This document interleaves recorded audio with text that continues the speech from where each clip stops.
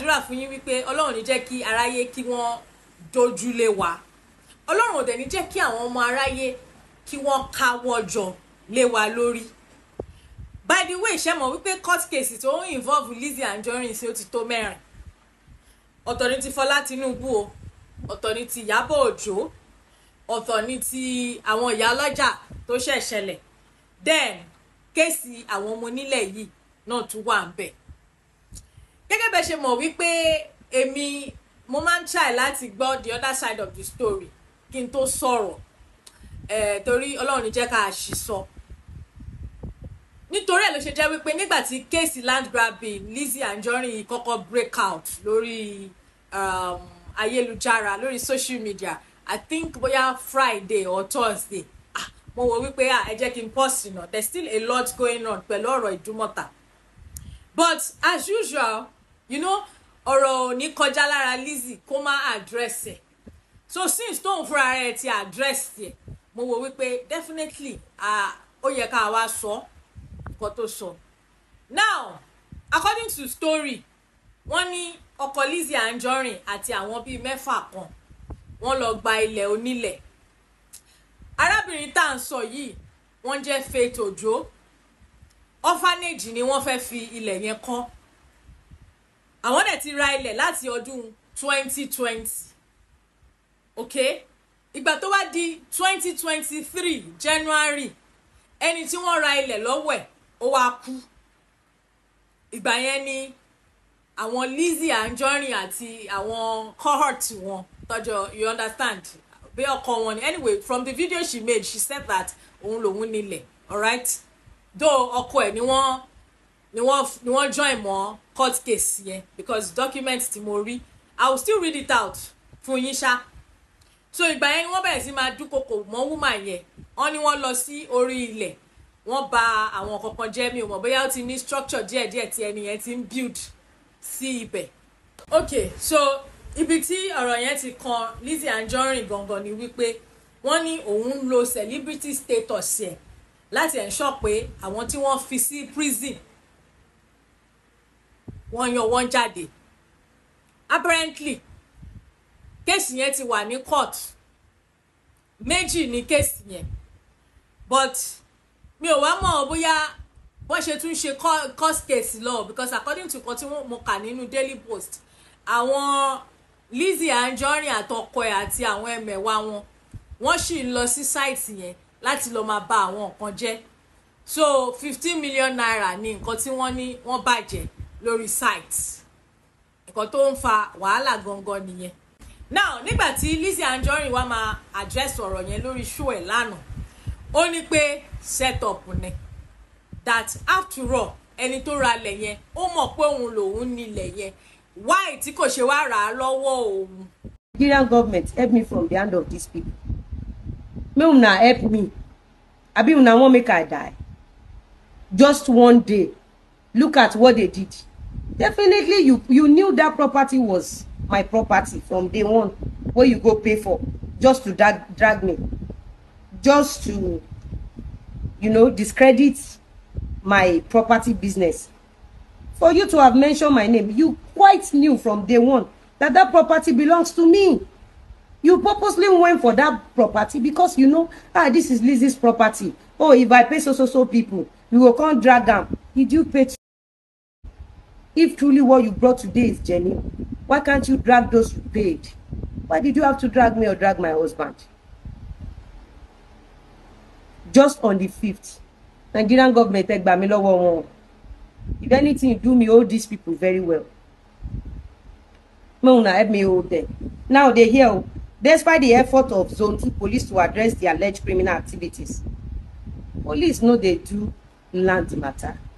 Now court, they do land matter.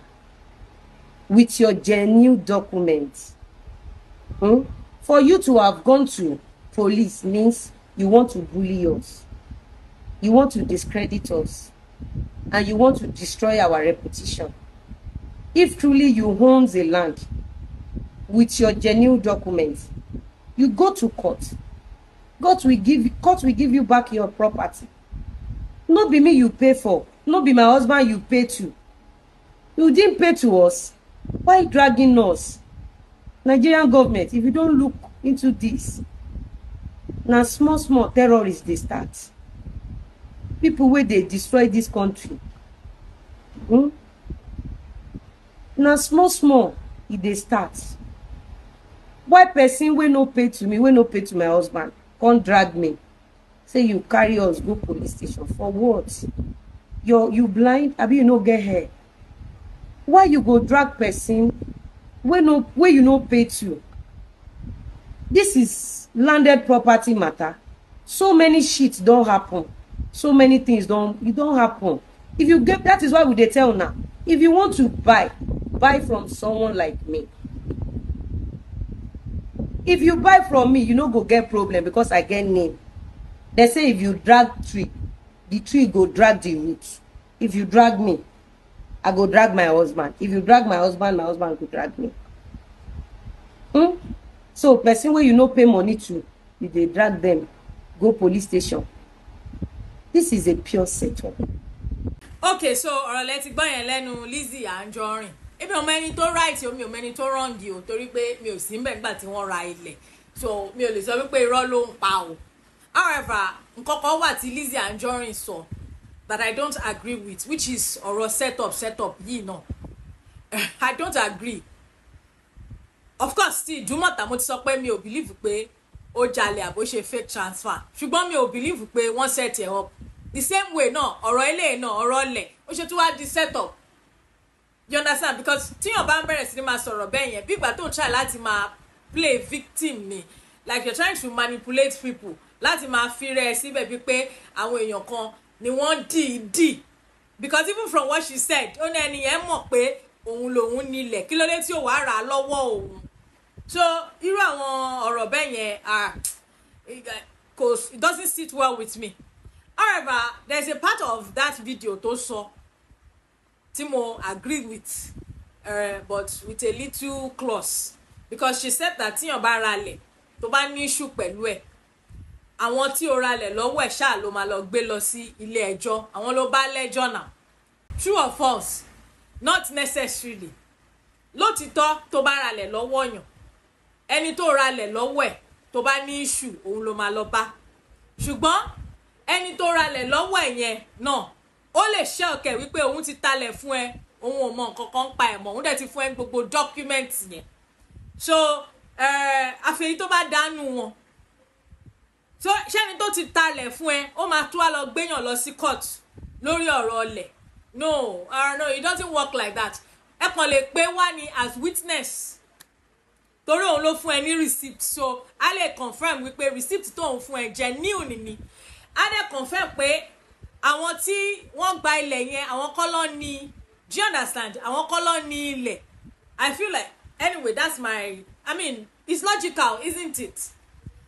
Then there's a part of the video where Lizzy tún sọ wípé ṣé tó bá ọ̀rọ̀ ilẹ̀ ṣé ọ̀dọ̀ ọlọ́pàá ló yẹ kán gbé lọ ni, pé bígbà tó fẹ́ fi bully òun ni. Wọ́n ò pé Lizzy ìwọ tó báwo ló ṣe fẹ́ bully Lizzy, because this is somebody tó pọ̀ òun máa ń san 2 million naira fún àwọn ọlọ́pàá tó máa ń tẹ̀lé kiri lóṣù. Ṣé ẹni tó sun adúrú owó yẹn fún àwọn ọlọ́pàá tó ń tẹ̀lé kiri, ẹ rò pé èèyàn kan lè lọ fọlọ́pàá dúnkokò mọ́ àbí búlì ẹ̀ṣà? I don't think so. More so wípé bóyá wọ́n gbé kéèsì yẹn lọ sí police station, ṣebí court ló yẹ kán gbé lọ yẹn.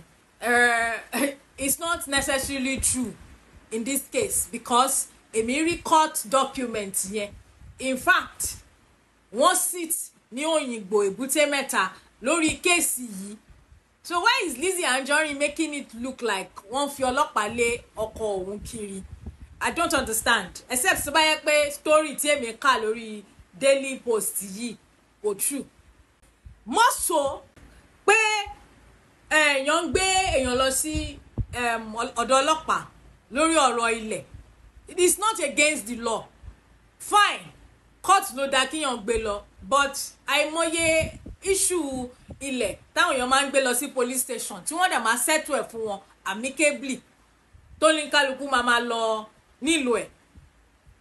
ṣùgbọ́n ṣẹ́rí ọlọ́run ni kó ṣàánú fún wa lórí ọ̀rọ̀ àwọn ilẹ̀ yìí especially lẹ́kọ̀ọ́ ní sáìdì gbogbo àjà yìí torí àwọn ọmọ onílẹ̀ yẹn àìmọye èèyàn ni wọ́n ti gbomijé lójú ẹ̀ ẹni tó súnmọ́ mi pẹ́kípẹ́kí báyìí wọ́n ṣe ralẹ̀ kan lọ́dọ̀ ẹnìkan nìyẹn many years ago wọn ò wá tètè kọ́lẹ̀ yẹn ó dà pé ó máa tó 5 years tí wọ́n ra ilẹ̀ yẹn bí ẹni tí wọ́n ra ilẹ̀ lọ́wọ́ ẹ̀ bó ṣe kú nìyẹn lẹ́yìn tí màá yẹn kú báyìí bí àwọn ọmọ onílẹ̀ ṣe tún àwọn ilẹ̀ tí màá yẹn ti tà tẹ́lẹ̀ wọ́n tún tà fáwọn ẹlòmíì so unfortunately ẹni tí mò ń sọ yìí tó súnmọ́ mi yìí àwọn ilẹ̀ wọn wá wà lára ilẹ̀ tí wọ́n tún tà wọ́n wá bẹ̀rẹ̀ sí máa ṣe back and forth lórí ní police station because the new person tí wọ́n ta ilẹ̀ fún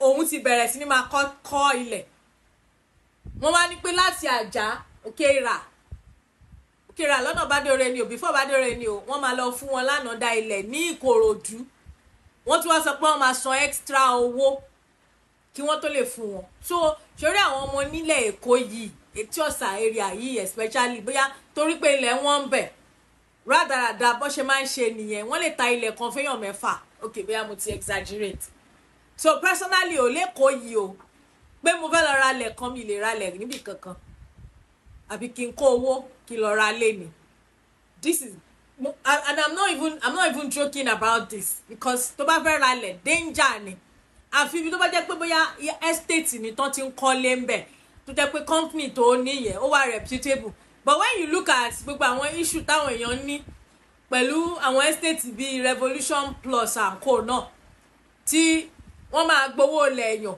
for years tí wọ́n ní allocate ẹ̀ fún yàn ṣé wàá tẹ̀ ronú pé ó fẹ́ ra lẹ̀ kó tiẹ̀ sí ni anyway yẹn ò tiẹ̀ sí nínú dictionary ti tèmi àfi bóyá mo fẹ́ lọ ra lẹ̀ nílùú mi ṣá kí lọ́kọ́ ń lu mi that's it but kí n má dènà pẹnu ẹ jẹ́ kí n ka post tí mo rí ní orí àwọn ní orí Nairaland, Daily Post, New Telegraph àti Pulse NG gbogbo náà lọ gbé story yẹn. Wọ́n ní the magistrate court in Oyingbo, Ebute Metta, Lagos has taken decisive action following allegation of land grabbing involving one Alhaji Sulaiman of Okunja, Etí Ọ̀sà, Lagos State and others. Alhaji Sulaiman stands accused of maliciously damaging properties valued at 15 million, reportedly intended for an orphanage home and disabled children owned by Mrs. Faith Ojo, an American-based Nigerian businesswoman. Despite the effort of the Zone 2 police to address the alleged criminal activities, the defendant and his co-conspirators managed to evade capture, while further police investigation are still ongoing.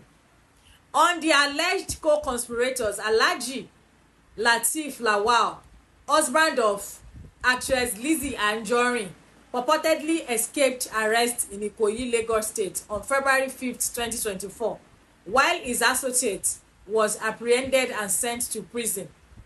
It was gathered that the case has already entered the Lagos High Court for civil redress in two separate suits, with case number ìkan versus 3 people, ìkan versus 7 people. Only despite ongoing legal proceedings, the defendants in the magistrate court, along with others allegedly associated with Lizzy Anjorin's husband, purportedly continue to engage in land grabbing activities across Lagos State. While bail conditions for the suspect accused of malicious damages are yet to be met, his co-conspirators remain in custody at the Ikoyi Custodial Center. There are further allegations that actress Lizzy Anjorin has been discreetly leveraging her celebrity status to secure the release of the suspect from prison. Anyway, that's the show for the day. Ẹ má gbàgbé láti subscribe sí orí channel mi o. Orí Yorùbá Newsmakers náà ni ẹ wà tí ẹ ti ń gbọ́ wá. Ó dàbọ̀, and of course your thoughts and opinions are welcomed in the comment section. Goodbye.